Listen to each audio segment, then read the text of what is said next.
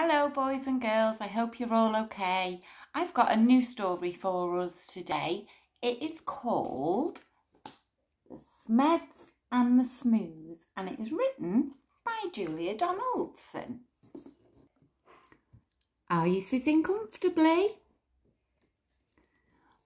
By a loop-ular lake on a far-off planet, there lived a young Smed and her name was Janet. Not far away on a humpety hill, there lived a young Smoo by the name of Bill. Janet, like all the Smeds, was red, and this is what her grandfather said. Never, never play with the Smoos. They sleep in holes and they wear strange shoes. They jump about like kangaroos. Never, never play with the Smoos. Bill, like the other Smoos, was blue, and these were the words of Grandmother Smoo. Never, never play with the Smeds. They have strange hair upon their heads. They sleep in funny things called beds. Never, never play with the Smeds.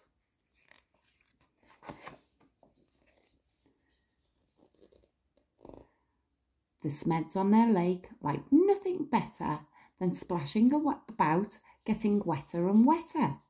But Janet grew bored with this watery play, and early one morning she tiptoed away. The Smoos jumped about on their humpety hill. They bounced up and down, and it never stood still. But Bill was beginning to think, this is boring. So early one morning he set off exploring.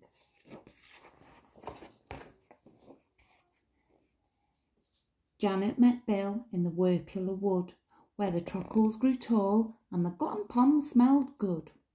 The two rubbed antennae and played all day long. She told him a story, he sang her a song. Then they climbed to the top of the jerryberry coot and nibbled its juicy and jellyful fruit.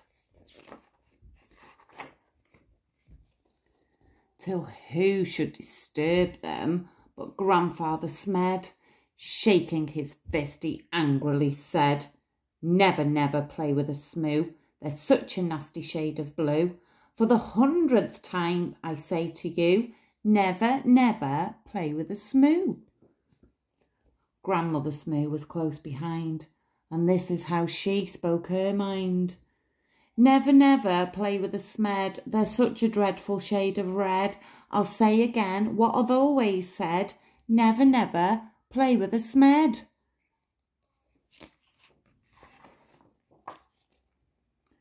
Years went by on the far-off planet. Janet missed Bill, and Bill missed Janet.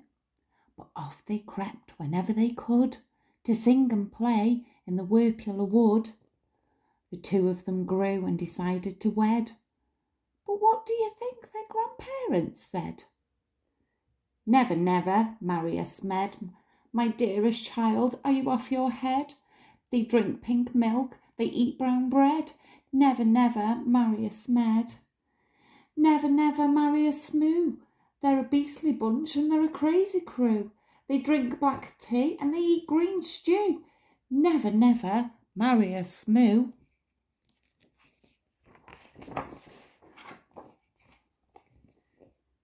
Janet and Bill stole out that night while their family slept and the squoon shone bright. They clambered into the Smed's red rocket. Grandfather Smed had forgotten to lock it. Bill pressed the button and Janet steered. When their families woke, they'd both disappeared.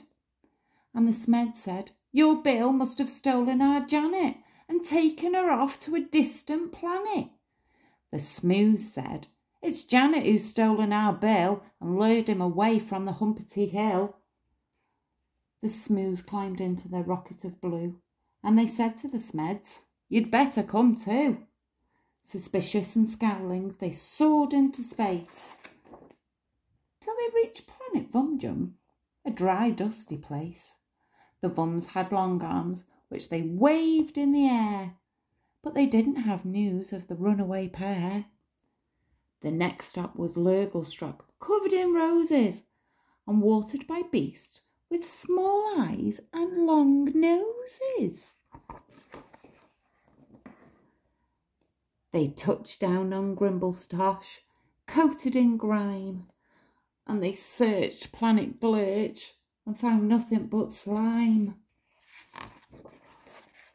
One morning the Smoos found they'd run out of tea, so the Smeds shared their milk, which was as pink as could be. Then Grandfather Smed said, "My hair needs a trim," and Grandmother Smoo kindly cut it for him. They landed on Skloop, where the Skloopies wore kilts, then flew to Klaboo, where the Clabs walked on stilts. They searched all year long, but they searched longer still. They didn't find Janet, they didn't find Bill. "Alas," said the Smoos, and the Smeds said, "Alack, we have failed in our quest, we had better turn back."